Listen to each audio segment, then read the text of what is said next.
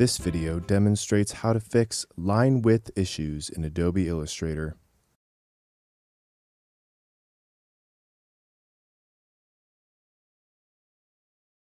All elements within your design must be at least 1 point. Any element that is thinner than 1 point will not print. You can check to see if an element within an image is sufficiently thick by drawing a 1-point line next to it. Here is an example of a sailboat image that has portions of it which do not meet the ProWorld guidelines. Notice that the line we drew is thicker than several of the lines in this sailboat. These areas will need to be fixed to ensure these lines will not disappear when the design is printed.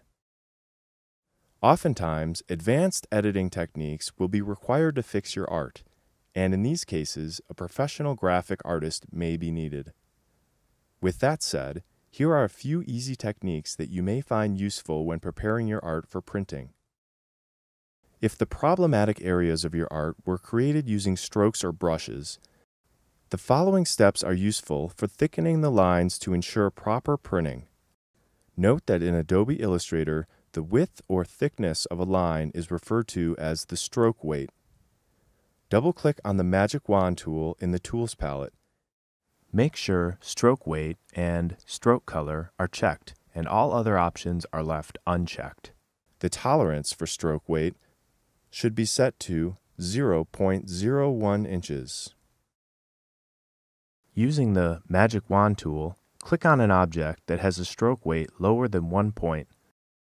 This will select all objects with a similar stroke weight. Switch to your Stroke palette and type 1 point in the Weight box and hit Enter. While we have corrected the stroke weight, we have created a knockout problem where knockout is not at least 2 points. Please see our knockout video for a more detailed explanation. If you still have objects in your design that are too thin to print, this is most likely because they are colored using fill instead of stroke. Techniques for fixing this type of problem are numerous and fall outside of the scope of this video. With this in mind, here's one quick trick that works in many cases. Just as before, we drew a 1-point blue line for reference to help determine if our lines are sufficiently thick. Select the object you wish to thicken. Switch to your Color palette and click on the box representing the object's fill color. Now click and drag this color into the box representing the stroke color. Switch to the Stroke palette and change the line weight to a value which makes the total width of the line at least 1 point thick. Note that the stroke value you set here is in addition to the width of the existing object, so you will usually need to add only 0.5 points or less to achieve the desired line thickness.